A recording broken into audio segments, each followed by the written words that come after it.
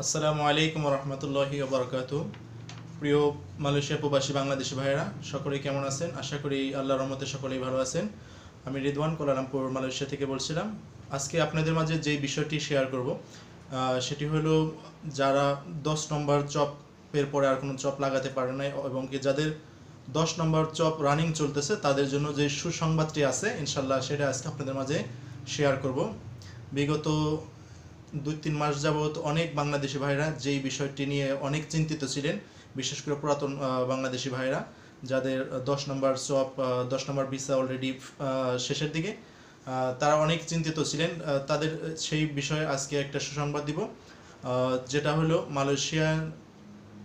অর্থমন্ত্রী মালয়েশিয়ান অর্থমন্ত্রী লিম গং ইং তিনি গত 25শে সেপ্টেম্বর পুত্রাজায় একটি মিটিংয়ে ঘোষণা দিয়েছেন যে যারা 10 বছরের বেশি থাকতে চান এবং যাদের 10 নম্বর চপ রানিং চলতেছে 10 নম্বর বিষয়, এরাও কিন্তু 11, 12, 13 চপ পর্যন্ত লাগাতে পারবেন। সেক্ষেত্রে অনেকগুলা শর্ত আছে এবং কি অনেকগুলো সুযোগ সুবিধাও আছে, যেটা আপনাদেরকে সেই মিটিংয়ের মাধ্যমে খোলাসা করে দিয়েছিলেন। সেই বিষয় নিয়ে আজকে মূলত আপনাদের সাথে কিছু জিনিস শেয়ার করতে যাচ্ছি। আগে বলে রাখি, যারা আমাদের এই ভিডিওটি, আমাদের এই চ্যানেলটি প্রথমে দেখতেছেন, তারা আমাদের এখানে সাবস্ক্রাইব করে রাখুন, বেল বাটনে ক্লিক করে রাখুন, যাতে পরবর্তীতে আবার নতুন ভিডিও আসলে আপনারা সবার আগে আপনার মোবাইলে পৌঁছে যায়। সেজন্য আমাদের চ্যানেলটিকে সাবস্ক্রাইব করে রাখুন এবং কি আশা করি এই ভিডিওটা অবশ্যই আপনাদের জন্য হেল্পফুল এবং কি ইনফরমেটিভ হবে। সেজন্য সকলে লাইক, শেয়ার এবং কমেন্টস করে জানান যে ভিডিওটা আসলে কীরকম মানে আপনাদের কাছে ভালো লাগছে এবং কি কি সাজেশন আছে এবং কি পরবর্তী ভিডিওটা আর এক রকম ভিডিও কোন বিষয়ের উপর আপনারা ভিডিও চান, এটা কমেন্টসের মাধ্যমে জানিয়ে দেন এবং কি এটা শেয়ার করে বেশি বেশি শেয়ার করে সকলকে জানিয়ে দেন, যাতে এই বিষয়টি আপনার পাশের ভাইও সহজে জানতে পারে। সেজন্য শেয়ার করুন ভিডিওটি। ওকে, আজকে যে বিষয়টি সকলের কয়েকটি পয়েন্ট আছে, যে পয়েন্টগুলো নিয়ে আলোচনা করব। 10 বছরের পরও ভিসা লাগানো যাবে। এখানে প্রধান বিষয়টি খরচের বিষয়টি এদেশের যে অর্থমন্ত্রী আছে সে অলরেডি ক্লিয়ার করে দিয়েছেন যে এদের নতুন আরেকটা করে অ্যাপ্রুভাল হবে এবং এই 3 বছরের জন্য সর্বোচ্চ 3 বছর ভিসা লাগাতে পারবে। যারা 10 নম্বর চপ রানিং চলতেছে এরা পরবর্তীতে 11 এবং 12 এবং 13 সর্বোচ্চ এই 3 বছরের জন্য তারা আবার নতুন করে অ্যাপ্রুভালের মাধ্যমে এই প্রসেসিং করতে পারবে, সর্বোচ্চ 3 বছরের জন্য। ওকে, সর্বোচ্চ এই 3 বছরের জন্য খরচটা কত হবে, যেটাই মেইন বিষয়। খরচটা হবে, অর্থমন্ত্রী অলরেডি ডিক্লেয়ার করে দিয়েছেন বিভিন্ন সংবাদ মাধ্যমে এবং কি আপনার বিভিন্ন পত্রিকাতেও দেখবেন, চাইনিজ পত্রিকাতেও গত পরশুদিনও আসছিল এবং কি ভাষা মালায়ুর যে পত্রিকা আছে সেটাতেও আসছিল। আপনারা দেখবেন যে খরচের বিষয়টি কিন্তু সে অলরেডি বলে দিয়েছেন যে 10,000 টাকা লাগবে এবং টাকাটা কে বহন করবে। অর্থমন্ত্রীর ভাষণ অনুযায়ী এই টাকাটি বহন করবে কোম্পানির মালিক। যেহেতু কোম্পানির মালিক পক্ষ আপনাদেরকে আবার পুনরায় থাকার জন্য রিকোয়েস্ট করছে, সেক্ষেত্রে এই কোম্পানি মানে খরচটা কিন্তু কোম্পানিতে বহন করবে। কিন্তু এটাও আবার বলা হয়েছে, যদি কোনো কোম্পানিতে বলে যে আমি একসাথে 10,000 টাকা আমি দিতে পারবো না বা এত টাকা দিয়ে আমি আবার করবো না, মানে আমার এটাকে রাখবো না, সেক্ষেত্রে আবার বলা হয়েছে যে 80% কোম্পানিতে বহন করবে এবং 20% ওয়ার্কার মানে বহন করবে। সেক্ষেত্রে আপনারা কোম্পানির সাথে মিউচুয়ালিটির মাধ্যমে করতে পারেন যে কোম্পানিতেও কিছু পেমেন্ট করবে, আপনিও কিছু পে করবেন। এভাবে মিউচুয়ালিটির মাধ্যমে আপনারা এটা সমাধান করতে পারেন। সর্বোচ্চ খরচ হবে 10,000 টাকা। তবে অর্থমন্ত্রী আরেকটা ঘোষণা দিয়েছেন এই খরচটি কমিয়ে আনার জন্য। তিনি একটা পরামর্শ দিয়েছেন, যারা এই খরচটাকে কমাতে চায় তারাও কমাতে পারবে। কিভাবে কমাতে পারবে, সে একটা সুন্দর একটা পদ্ধতি দিয়েছেন যে যদি কেউ 10 বছর হয়ে গেছে এখনও মালয়েশিয়াতে আবার থাকতে চায় এবং কি তারা এই 10,000 টাকা দিয়ে সর্বোচ্চ 3 বছরের জন্য এটা করবে না, হয়তো তারা আরও বেশি দিন থাকার প্ল্যান প্রোগ্রাম করতেছে, তো দেশের অর্থমন্ত্রী লিম অলরেডি বলছেন যে তাদের জন্য পরামর্শ তারা দেশে ব্যাক করুক, পরবর্তীতে আবার কলিংয়ে আসুক, একই কোম্পানিতে কলিংয়ে আসুক। সেক্ষেত্রে তাদের খরচ হবে মাত্র 1850 টাকা। লেবি নর্মাল যে লেবিটা আছে এই লেবিটা 1850 রিঙ্গিত দিতে হবে। সেজন্য আপনাদের একটা পরামর্শ থাকবে যাদের বয়স 40-এর নিচে আছে, 40-এর নিচে আছে কিন্তু অলরেডি আপনারা 10 নম্বর চপ চলতেছে, 11 নম্বর চপে দিবেন, তাদের জন্য সাজেশন আমি যেটা মনে করি, যাদের বয়স 40-এর নিচে আছে তারা দেশে ব্যাক করতে পারেন। দেশে ব্যাক করে আবার একই কোম্পানিতে কলিংয়ের মাধ্যমে আপনারা যে যে বসের আন্ডারে কাজ করেন সেই বসকে বলেন যে তাদের জন্য কলিংয়ের আবেদন করার জন্য।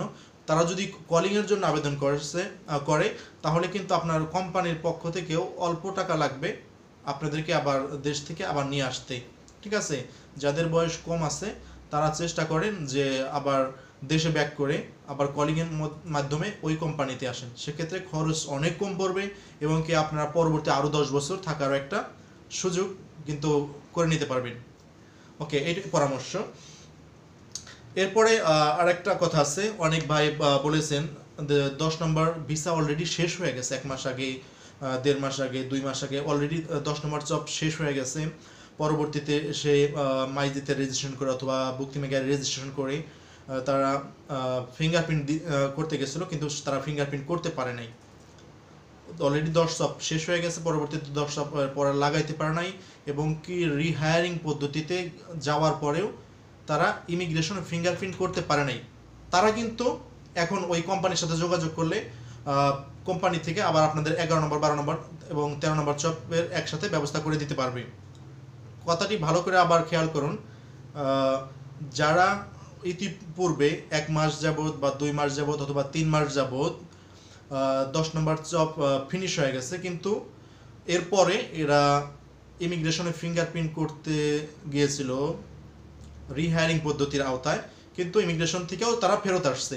তারা কিন্তু হয়তো 1 মাস ওভারস্টের কারণে, 2 মাস ওভারস্টের কারণে এই টাকাটা জরিমানা দিয়ে আবার এই সরকার যে এটা বলছে এই 10,000 টাকা দিয়ে 3 বছরের জন্য আবার নতুন অ্যাপ্রুভাল করে 11 নম্বর, 12 নম্বর, 13 নম্বর জব কিন্তু লাগাতে পারবেন। তারা খুব দ্রুত স্ব কোম্পানি নিজ নিজ কোম্পানির সাথে যোগাযোগ করেন, বলেন যে আমরা ওভারস্টের এই টাকাটা পে করে আবার আমরা রিহায়ারিং এই 3 বছরের জন্য আবার করতে চাই, তারা পারবেন। কিন্তু কারা পারবেন না, সাপোজ অনেক বাংলাদেশি ভাই আছে, দেখা গেছে যে 3 মাস আগে বা 4 মাস আগে এদের 10 নম্বর জব শেষ হয়ে গেছে, পরবর্তী 11 নম্বর জব লাগাতে পারে নাই এবং কি তারা একই কোম্পানিতে অথবা অন্য কোম্পানিতে মাইজি অথবা বুকটিমেগা অথবা ইমানের মাধ্যমে রিহায়ারিং প্রক্রিয়ার মধ্যে অলরেডি চলে গেছেন, যারা অলরেডি ইমিগ্রেশনে ফিঙ্গারপ্রিন্ট করছেন, তারা কিন্তু আর ফেরত আসতে পারবেন না। তারা কিন্তু আর এই 11 নম্বর বা 12 নম্বর জবের জন্য এখানে আর ফেরত আসতে পারবেন না। তারা ওই কোম্পানিতে, নতুন কোম্পানিতে যেভাবে আপনার ফিঙ্গারপ্রিন্ট করছেন ওই কোম্পানিতেই আপনাদেরকে ফলো করতে হবে। ওকে, এই মোটামুটি তথ্য। ওকে, আর যারা এই মোটামুটি হলো আপনাদের জন্য পরামর্শ। আশা করি এই পরামর্শগুলো আপনাদেরকে কাজে লাগবে এবং কি এই যে ঘোষণা, এই ঘোষণার যেই আপনাদের মাঝে যে উপস্থাপন করলাম এটা অবশ্যই রেফারেন্স আছে।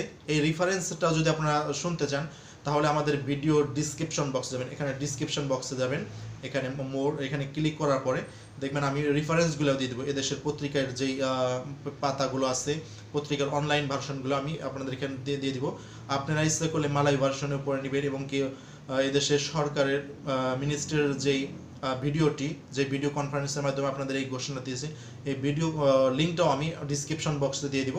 আপনারা সরাসরি ভাষা মালায়ুতে এই ভিডিওটিও দেখে নিতে পারবেন। এই মোটামুটি ছিল আজকের আলোচনা। আশা করি এই আলোচনাটি আপনাদের অবশ্যই ভালো লাগবে এবং ইনফরমেটিভ আমি বলে মনে করি। সেজন্য যদি এই আলোচনাটি ভালো লাগে আপনারা অবশ্যই লাইকস এবং শেয়ার এবং কমেন্টসে আমাকে জানিয়ে দিবেন এবং আমার চ্যানেলটি সাবস্ক্রাইব করবেন এবং বেল বাটনে ক্লিক করে রাখবেন। ওকে, পরবর্তী ভিডিও ইনশাল্লাহ আপনাদেরকে আগামী শুক্রবার আবার দেওয়ার চেষ্টা করব। জানেন আমিও আপনাদের মতো কাজে ব্যস্ত থাকি, সেজন্য প্রতি শুক্রবারে একটু সময় পাই আর প্রত্যেক শুক্রবারেই চাই যে আপনাদের মাঝে কিছু জিনিস শেয়ার করতে। আর আপনারা জানেন ইতিপূর্বে আরও একটি ঘোষণা আছে যে গত 25 তারিখে কিন্তু আমাদের শ্রমমন্ত্রী মালয়েশিয়াতে আসছিল। তিনি এখানকার শ্রম বাজারের সাথে যেই মত বিনিময় করছেন সেক্ষেত্রে কিন্তু একটা জিনিস খোলাসা হয়েছে এবং কি এদেশের স্বরাষ্ট্র মন্ত্রণালয় এবং কি ইমিগ্রেশন আর একটা এই রিহায়ারিং পদ্ধতিটা পুনরায় আবার চালু করার জন্য, আরও সহজ করে চালু করার জন্য পরামর্শ দিয়েছেন, এবং কি এদেশের স্বরাষ্ট্র মন্ত্রণালয় এবং কি ইমিগ্রেশন ডিপার্টমেন্ট সেটাতে সম্মত জ্ঞাপন করছে। আশা করি এখন পর্যন্ত যাদের রিহায়ারিং প্রক্রিয়াটা কমপ্লিট করতে পারেন নাই, হয়তোবা খুব শীঘ্রই, হয়তোবা আগামী মাস থেকেই আবার নতুন করে আরেকটা সুযোগ আসতে পারে। ওকে, আরেকটা কথা বলে রাখি, আপনাদের যে এই 11 নম্বর, 12 নম্বর এবং 13 নম্বর জব, এই প্রক্রিয়াটা কিন্তু আগামী 1 অক্টোবর থেকেই শুরু হবে। সেজন্য আগামী 1 অক্টোবর থেকেই শুরু হবে এই কার্যক্রম। সেজন্য আপনারা এখনই নিজ নিজ কোম্পানির মালিকের সাথে কথা বলেন, এবং কি কথা বলে তাদেরকে ইমিগ্রেশনের সাথে কথা বলতে বলেন যে কিভাবে টাকাটা পে করতে হবে বা আমরা এটা করতে চাই। সুতরাং আপনারা এখনই বিভিন্ন আপনাদের মালিকের সাথে কথা বলেন, যাতে দ্রুত আপনারা এই 1 অক্টোবর থেকে আপনারা এটা চালু করতে পারেন। আর এখন পর্যন্ত মালয়েশিয়ান যে সমস্ত অবৈধ ভাইয়েরা আছেন তাদের জন্য যেটা বললাম, যে আপনাদের জন্য হয়তো একটা সুসংবাদ খুব দ্রুতই আসবে। এদেশের স্বরাষ্ট্র মন্ত্রণালয় এবং ইমিগ্রেশন ডিপার্টমেন্ট আশ্বাস দিয়েছেন যে হয়তো রিহায়ারিং প্রক্রিয়াটা আবার কিছুদিনের জন্য বর্ধিত করা হবে। সেটা আগের নিয়মের মতো থাকতে পারে, অথবা নিয়ম চেঞ্জ হতেও পারে, কিন্তু এটা আবার বর্ধিত করা হবে বলেই জানানো যাচ্ছে, এবং কি এটা বর্ধিত করবে বলেই আশ্বাস দিয়েছেন। হয়তোবা অক্টোবর থেকে এবং নভেম্বর থেকে হয়তো রিহায়ারিং প্রক্রিয়াটা যাদের এখনও কমপ্লিট হয় নাই, সেভ হয় নাই, তাদের জন্য হয়তো আরেকবার সুযোগ দেবে। ওকে, আগামী সপ্তাহে এই বিষয়ে আবার বিভিন্ন জায়গা থেকে তথ্য সংগ্রহ করে আপনাদের মাঝে আরেকটি ভিডিও তৈরি করব আগামী সপ্তাহে, আগামী শুক্রবার ইনশাল্লাহ, যে অবৈধ প্রবাসীদের বর্তমানের ইমিগ্রেশনের নতুন সংবাদ কি আছে। সেজন্য আগামী সপ্তাহের সংবাদটা পেতে হলেও আমাদের চ্যানেলটা সাবস্ক্রাইব করে রাখুন এবং বেল বাটনে ক্লিক করে রাখুন, যাতে নতুন ভিডিওটা আপলোড দেওয়ার সাথে সাথে আপনারা পেয়ে যান। আজ এ পর্যন্তই, ইনশাল্লাহ দেখা হবে আগামী সপ্তাহে। এরপরেও আপনাদের যদি কোনো তথ্য জানার থাকে অথবা কোনো সাজেশন থাকে, কমেন্টস করে আমাকে জানিয়ে দেন, আমি সেই রকমই করার চেষ্টা করব। ওকে, ধন্যবাদ, ভালো থাকবেন। আসসালামু আলাইকুম ওয়া রাহমাতুল্লাহি ওয়া বারাকাতুহু।